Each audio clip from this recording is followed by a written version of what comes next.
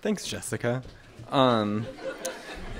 So I'm reading a work by Mina Loy. I actually have no idea really how to pronounce the title of it. I've been saying it wrong for the past 2 weeks when people ask me what I'm reading.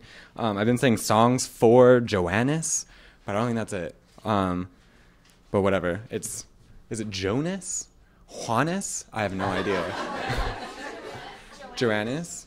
Okay, good. I was like, that sounds weird, but okay. I don't know. Yeah. Right. Okay. So Songs to Joannes. I'm just going to read some of my favorite sections. And this poem's not about winter or about love or about sex. So. 1. Or mothers. Spawn of fantasies, silting the appraisable pig Cupid, his rosy snout, rooting erotic garbage, once upon a time, pulls a weed, white and star-topped, among wild oats, sown in mucous membrane. I would an eye in a Bengal light, eternity in a sky rocket, constellations in an ocean, whose rivers run no fresher than a trickle of saliva. These are suspect places. I must live in my lantern, trimming subliminal flicker, virginal to the bellows of experience, colored glass. 2.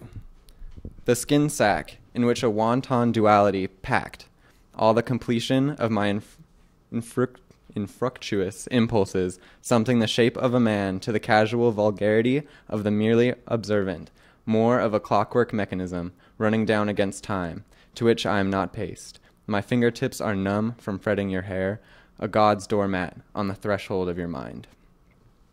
13. Come to me. There is something I have got to tell you, and I can't tell, something taking shape, something that has a new name, a new dimension, a new use, a new illusion. It is ambient, and it is in your eyes, something shiny, something only for you, something that I must not see. It is in my ears, something very resonant, something that you must not hear, something only for me.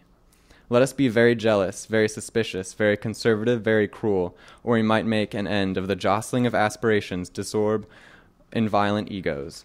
Where 2 or 3 are welded together, they shall become God. Oh, that's right. Keep away from me. Please give me a push. Don't let me understand you. Don't realize me. Or we might tumble together, depersonalized, identical, into the terrific nirvana. Me, you, me. 14.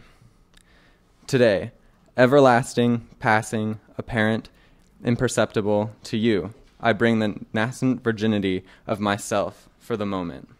No love or the other thing, only the impact of lighted bodies, knocking sparks off each other in chaos.